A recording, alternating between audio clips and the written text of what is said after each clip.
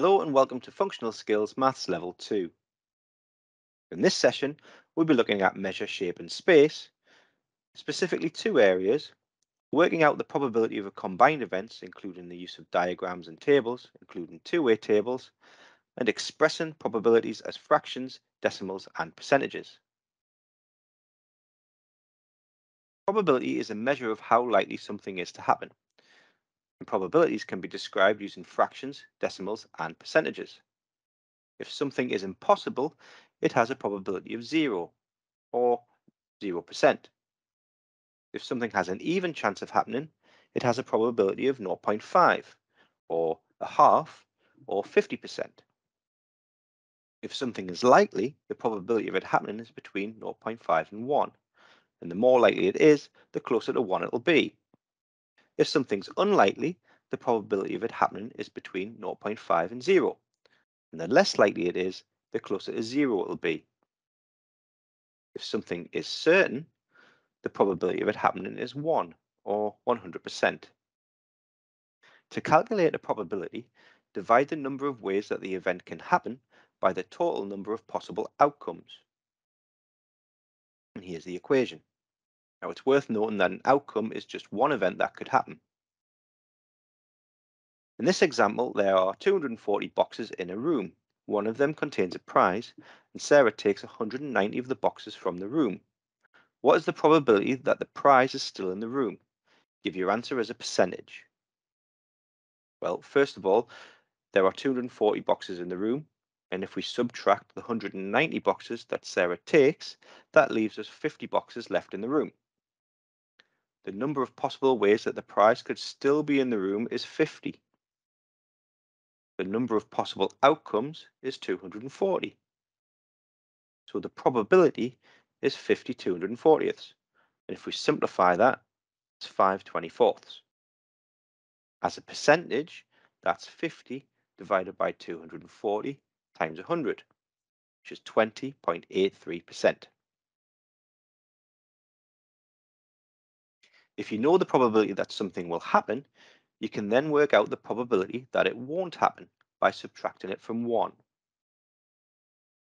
So the probability that an event won't happen is 1 minus the probability that the event will happen. If your probabilities are percentages, then all you need to do is replace the 1 with 100%. For example, James forgot to water his plants before he went on holiday. There is a 25% chance that they will be dead when he returns home. What's the probability that they will still be alive? Well, the answer is 100% minus 25%, which gives us 75%. If you know the probability of an event happening, you can find the probability of it happening lots of times. Just multiply the probability that you know by itself that number of times. For example, the probability of Lucy's bus being late is 0.9. Lucy takes the bus 3 times per week. What is the probability that Lucy's bus will be late 3 times? So for this answer, we need to multiply together 3 lots of 0.9. And if we do that, the probability of the bus being late is 0.729. You may have to use a diagram to find the information you need. For example, the numbers you require may be within a table. You may have to add up the rows, columns, or the whole table. In this example, a shop sells a collection of toy cars. The table on the right shows the information about the toy cars they sell. The manager chooses a toy car at random for his window display. What is the probability that the toy car is red and under £5? So first of all, we need to know how many toy cars there are. So we need to add up the values. So 5 plus 3 plus 6 plus 11 is 25. 25 cars in total. 5 of these cars are red and under £5. So the probability is 5/25ths. And if we simplify that fraction, it's 1/5, which is also 0.2 or 20%. When multiple things are happening, for example, 2 spinners are being spun, you can use a table to keep track of all the results. So in this example, the spinners are spun and the outcomes are added together. The table below shows the possible results. What is the probability that the result is a 6?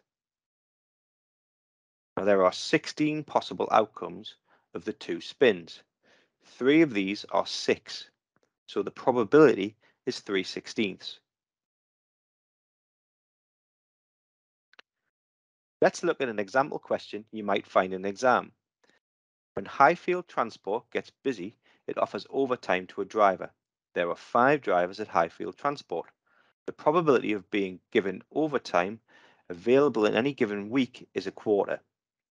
The driver allocated overtime is chosen at random. What is the probability of you being allocated overtime next week? Give your answer as a fraction and a percentage. Show you're working out and write the answer in the box below. So what I'd like you to do is pause the video, have a go at answering the question, and then press play when you're ready to find out the answer. Did you get it right? So there are 3 marks for this answer. The first mark will be given if you use the appropriate method to calculate the probability. So 1/5 times 1/4. You'll get the second mark for finding the correct fraction. 1/5 times a quarter is 1/20th. And then we need to convert the fraction to get the correct percentage, which is 5%. So your answer should be 1/20th and 5%. So let's recap. To calculate a probability, divide the number of ways that an event can happen by the total number of possible outcomes. If something is impossible, it has a probability of 0 or 0%. If something has an even chance of happening, it has a probability of 0.5 or half or 50%. If something is likely, the probability of it happening is between 0.5 and 1, and the more likely it is, the closer to 1 it'll be. If something is unlikely, the probability of it happening is between 0.5 and 0. The less likely it is, the closer to 0 it'll be. If something is certain, the probability of it happening is 1 or 100%. Thanks for participating, and I'll see you on the next session.